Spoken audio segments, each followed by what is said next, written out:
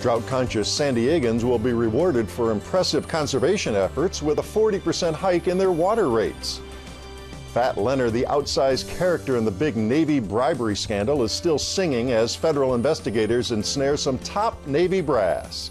And an Otay Mesa property is the source of a very long-running city lawsuit, which was settled this week nearly 30 years after it began. I'm Mark Sauer. The KPBS Roundtable starts now.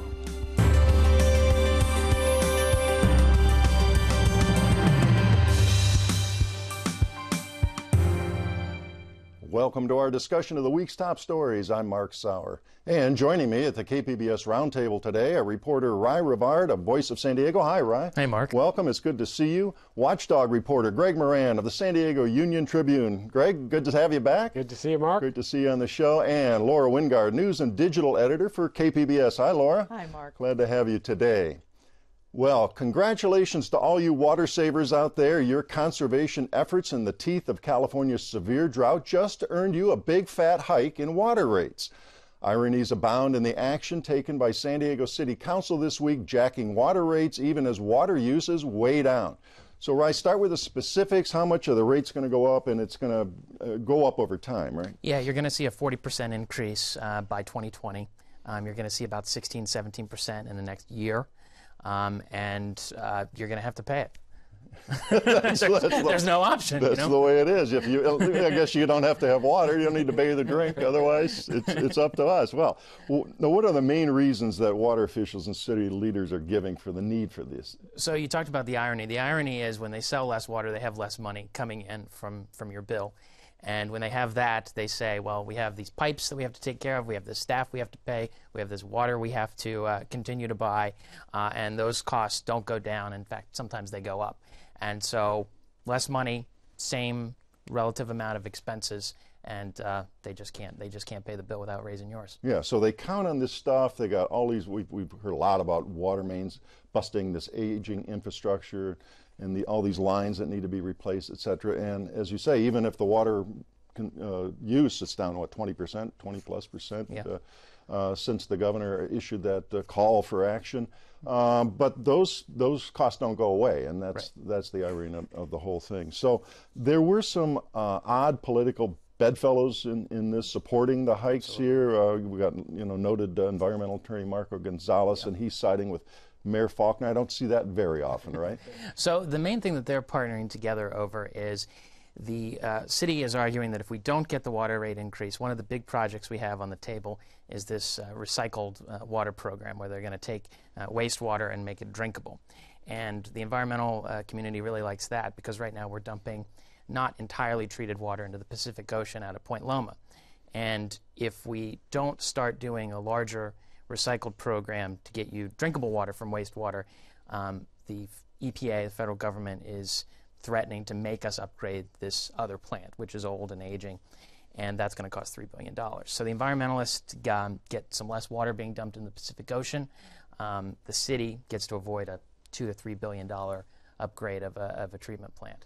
And so that's sort of what brought them together on this one. And that's been kind of the sword hanging over the city for a long time, that $3 billion upgrade, and what they're saying as well, let's go to this. And remind us, what's the cost of this treated plant and this water? And it's going to be about 15 years till that project's done. Yeah, well, they're gonna try and bring some online in the early 2020s, but the total cost is going to be $2.5 to $3 billion itself. But we get a benefit from it because we can drink the water. Whereas if we have to upgrade the Point Loma plant, we can't drink that water. It still goes into the Pacific. Goes up. And how important will that water supply be when we get that treated water online and we can use it? The city will say it's about going to be about a third of our water by 2035. Okay, that's so, Greg? One thing that struck me about the rates and the justification for them, about we have all this infrastructure that we decided to build and have to build out 10 years ago, and the paying that off is kind of based on the amount of revenue we get in.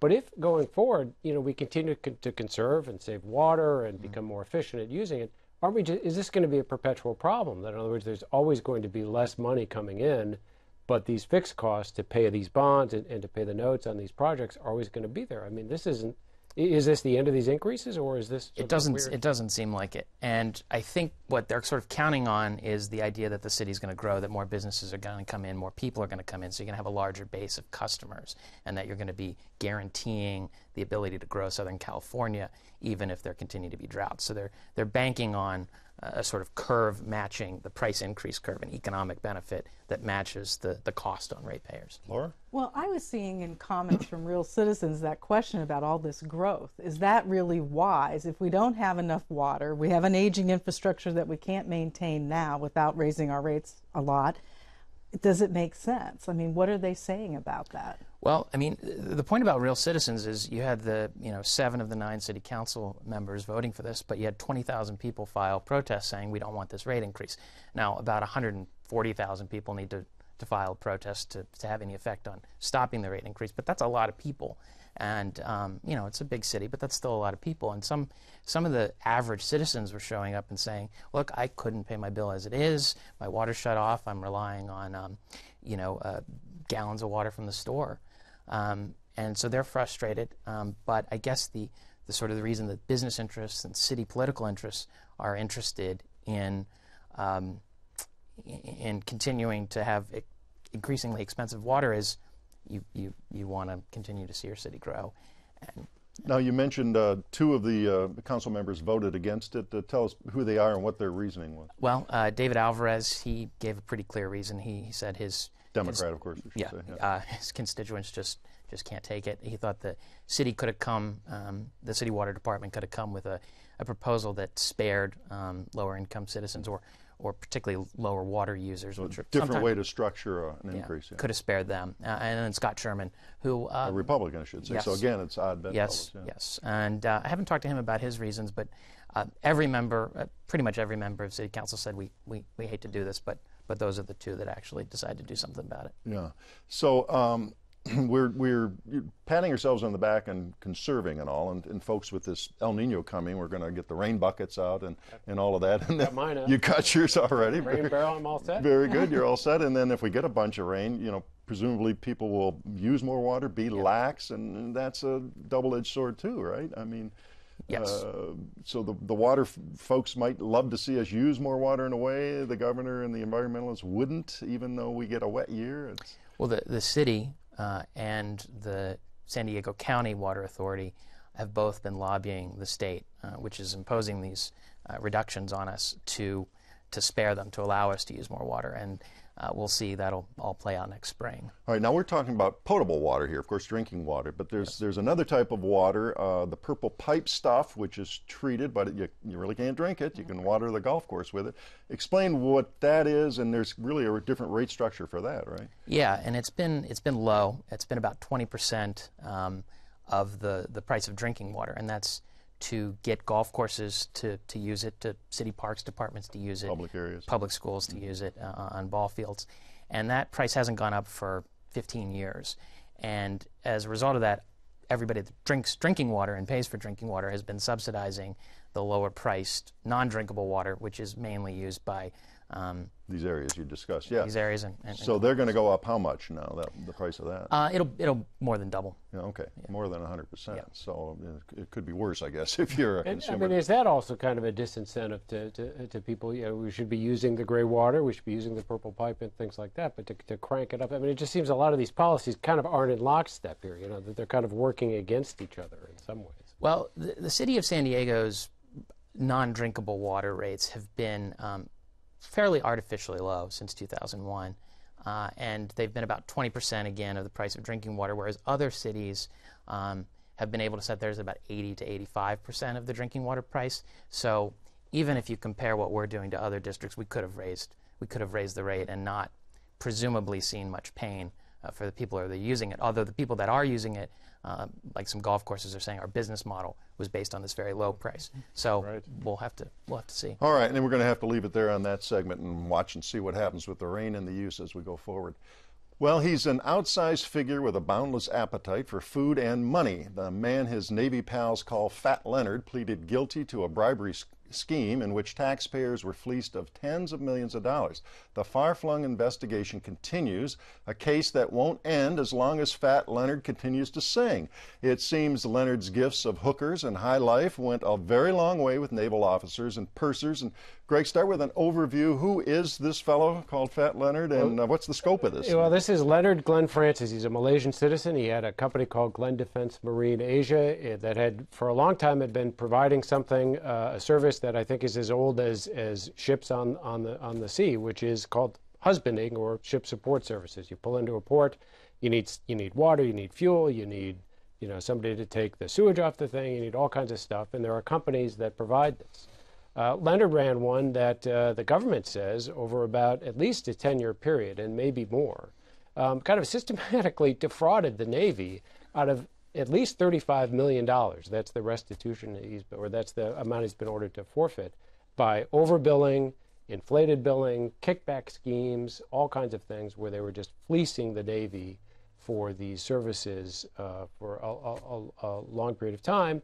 A scheme that he really effectuated largely by corrupting and bribing a whole number of people in the service. And it's interesting. You look at your story and your breakdown, unpack that. It was really a surprisingly small number of key people that he was able to manipulate. Yeah, from what we know now, if you look at everything that's in the public record now, and I think this is sort of an iceberg thing, we're seeing a tip and there's a lot more that we don't know yet, but if you line it up, it really didn't, I didn't mean to imply that it didn't take much, but he was very smart about where the pressure points were that you had to get people working for you in what is a very far-flung operation. This was mostly centered on the 7th Fleet, which operates in the Western Pacific, Asia. 48 million square miles is what the fleet is in charge of. It's a big area, a lot of islands. Well, Leonard had, really about half a dozen points, ship support centers, the command ship and the command staff of the fleet, contracting officials, operations people, 4 or 5 locations, a number of people that they had contacts with here, but it really didn't take a whole lot to be able to kind of get this scheme going and do it. Now, you mentioned the 35. He has pleaded guilty and he's cooperating now. He is. He pleaded guilty almost a year ago now in January. And there are some, we don't need to detail all the folks here, but there are some folks in the Navy who are also facing and have pleaded out, or they're facing criminal charges, and then some with lesser punishments right through the Navy. Right, and that's a good point. It's kind of going on 2 tracks, right? You have the criminal investigation, the criminal prosecutions, which are centered here in San Diego, where have had, I think now Leonard and I think 7 other people have pleaded guilty, several uniformed service personnel, commanders, captains, things like that. At the same time, there is something going on inside the Navy called a Consolidated Disposition Board, which is taking the people who are somehow implicated or involved in the corruption, but not to the point where the government wants to charge them criminally. They're flipping them over to the Navy, and the Navy is taking care of them sort of administratively and, damaging, if not ending, their careers. That's a part of the story in the investigation that's still very opaque. The Navy really won't say how many people they're dealing with. We know they've issued 3 letters of censure to some rear admirals and some vice admirals, but the military press has reported that as many as 36 admirals might be implicated here. And in one court hearing during the course of this case, which is now 2 years old, one of the prosecutors said there are as many as 200 people who are at some point, involved in it. A lot of careers on the line here. Laura, you edited a lot of these stories. You're very familiar with this. I wanted to ask you about how does this happen? How do you not have the oversight on it? That's one of the things I wanted to ask Greg about, because I think one of the things that's astonishing about this is, like, in 2006, they had a whistleblower and they didn't act on it. There was a good soldier who said, hey, these charges are way out of line, and the Navy ignored it. And I think it speaks to the culture of how things are going there. It's astonishing that they didn't act. Yeah, that's really kind of the larger story, is how the Navy really administers and oversees what's become a very expanded program, as all the services have, of contracting out to private companies services and things that the services used to handle themselves. And in this case, in particular, that's a big issue. I mean, because there were not just the one person in 2006, but there are other indications in the record that people were raising their hand and saying, look, just a minute. What about this? This is ridiculous. And they just couldn't get traction. Part of that is because, Leonard had a lot of people running interference for him, kind of stopping this stuff as it goes. But there's also, you know, a real, I think, laxity, and that's what the Navy is dealing with. So this isn't the first contracting scandal that they've had to deal with, which goes to the heart of who's looking at the bills, who's really questioning these things, how are these things being forced through. That goes to a larger issue. And your story pointed out he also had an investigator on the payroll, as it were, where he was getting tipped off about, hey, the heat's coming up here, watch out. An investigator with the Naval Criminal Investigation Service, at one time their Agent of the Year in Singapore in 2010, who was doing nothing but feeding him reports about you're being investigated for this, coaching him on how to answer the questions, telling him what to say and what not to say. It's pretty remarkable. Wow, that is remarkable. That was a key point in that whole scene. Well, and I was going to say, and it didn't take him much. I mean, he'd just throw a party for a bunch of officers overseas, and they would pay, what, $40 or $50 for a $738 night in some fancy, you know, restaurant, and then he'd throw him a hooker here or there, and boom, he's making. I love that line in your story about the breadcrumbs. We throw the breadcrumbs, a little bread. He would apparently throw these parties. Very well known. He was well known in the area that the fleet patrolled. But he would throw parties and, you know, kind of put stuff out there like a free bottle of scotch, or, you know, here's something, tickets to this or that. And people who took them, you know, kind of got on the list of people we want to follow up on. If you didn't, then he stayed away from you. And that's kind of how, at least it was explained to me by one person who's real familiar with the investigation, that's how we began to kind of cultivate sources. Now, before we leave this segment, I did want to bring up one point, and it's in everything in the news today, of course, is terrorism, the terrible attacks a week ago in Paris, other attacks, more attacks today. And this has become, unfortunately, very almost routine and horrifying. But with so many of these contractors out there, and the Navy not vetting them, at least in money, what about in security? These folks coming in, they're providing security for ships. They have access to Navy and Navy personnel and bases. What confidence do we have now with all of this stuff not being watched? Well, that's a great point, because in this case, this is really about money at this point. He was fleecing him for money. But, you know, one of the ways this worked was that he was able to get information on the movements of ships, on the schedules of ships, and there are some indications of the court records that he just wasn't getting information about where our ships were going to be in a week or 10 days or something, but information about where the navies of other countries were going to be and things like that. I mean, that is a huge security issue. So a bribe comes his way, and it's too much money to refuse, and suddenly somebody's let in the back door. Exactly. You know, and very much, I think that's kind of a sort of the meta story here, is like who are we doing business with? How are we vetting them, and how are we staying on top of them? Who's watching these contractors? There's one thing to bring a bunch of booze and fuel to the ship. It's something else to come give people there. access and all of that. That's one of the implications of the story. Well, it's terrific stuff, and we'll watch your reporting going forward, because I know this story is far from over. Well, we switch now from one colorful character in the news to another, and let's start with an announcement this week from City Attorney Jan Goldsmith. Trump is to the right. Hillary is to the left, and they both cover 20% of the spectrum. I'm going right straight in the middle for the 60%, and I'm going forward. All right, that was, excuse me, the wrong bite. We're getting ahead of our story here. That was Roque de la Fuente, and what we're going to talk about here was a deal struck nearly 30 years ago. It became the longest running legal case in San Diego history, and as Goldsmith says, it was finally settled this week. The case involved, and we'll get to Goldsmith in a minute, it did involve this other flamboyant character. It's Roque de la Fuente II. It's centered on a 312-acre plot in Otay Mesa, and we'll get to the terms of the settlement. We do have a Goldsmith now. Let's hear what the city attorney says. When I say that we turned coal into diamonds, what we did is we took all that bad stuff, all the disputes, and all the litigation. We have ended it. All right. Well, let's start with who is Roque de la Fuente? How did he make his money to begin with, Laura? Well, he's like a lot of people. He inherited it. The old-fashioned way. The old-fashioned way. His family had a business. They had car dealerships, real estate, that sort of thing. And he took it over in the 1980s, which was how this case came to be about, because he bought this he bought this land in the mid-1980s and struck a deal with the city of San Diego. And what do you want to do? What were the specifics of his plan for that land? Well, this land... And tell us where it is. Yeah, cite it for us. It's important to note it's on Airway Road, and way down near the border, yeah. Right near the border in Otay Mesa. And in the 1980s, that land was really not developed. Otay Mesa had not become like this huge housing development yet, but the city, that was an area where they wanted to expand, develop, that sort of thing. And so this was going to be a business park. It was going to be an industrial park. The city was going to build an airport on part of the land.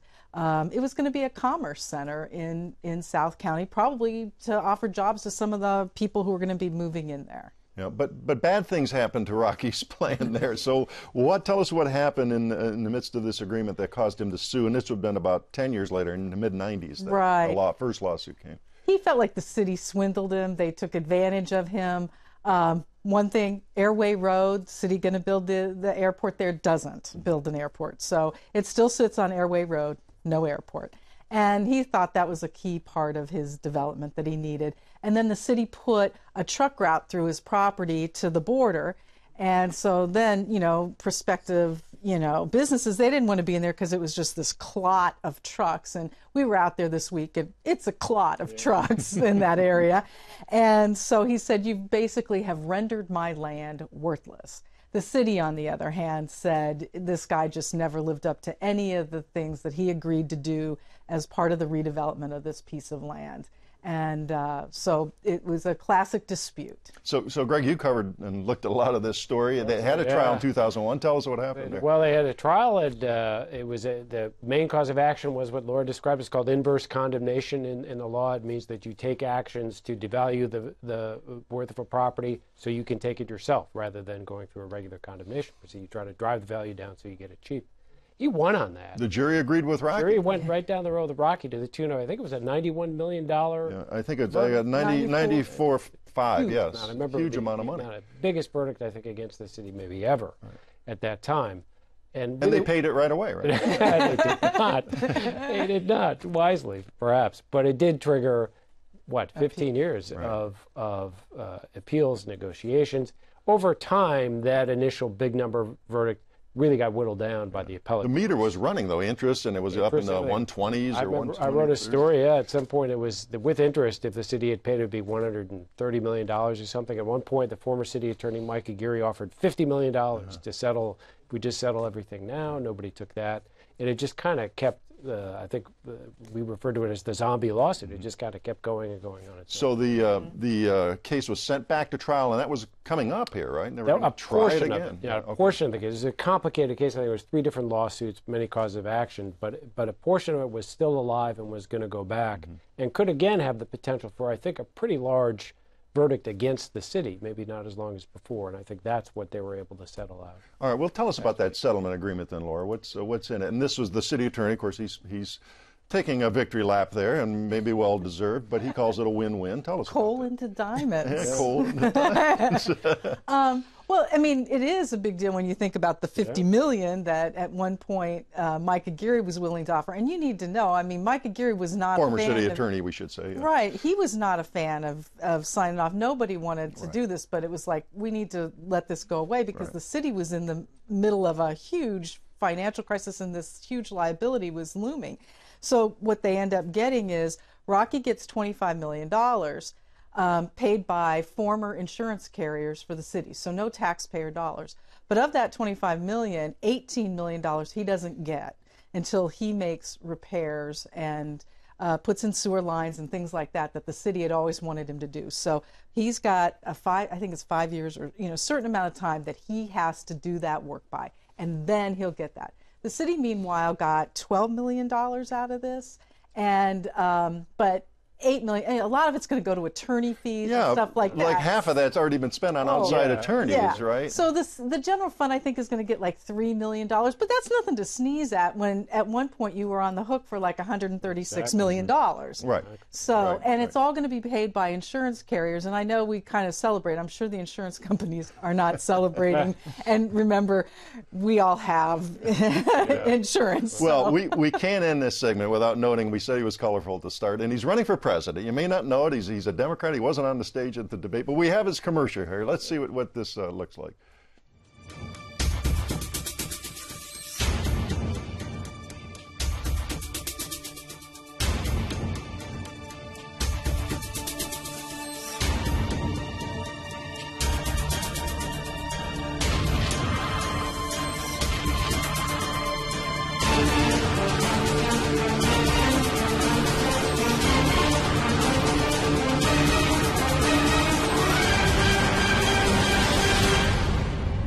In the music, you can hear all of that. Well, yeah. Surprised at this? I think he might have a shot. What do you think? Well, he's certainly got a war chest now. I guess it's a settlement. He can make some more commercials and stuff like that. And it takes away the negative hit from the ongoing lawsuit. It does. Yeah. I think it helps him in the polls. No more opera I research. bet you Hillary's watching, don't you think? Oh, yeah, I think so. And I would say that Great country. Safe to say, maybe a lot of people in San Diego weren't even aware of this candidate, much less the rest of the country at this point. Okay. All right, we are going to end it there. The case was settled, unlike the whale of a case we talked about before that involving our friend Fat Leonard. That does wrap up another week of stories at the KPBS Roundtable. I'd like to thank my guests, Ry Rivard, Greg Moran, and Laura Wingard for joining me. A reminder, all the stories we discussed today are available on our website, kpbs.org. I'm Mark Sauer. Thanks for joining us today on the Roundtable.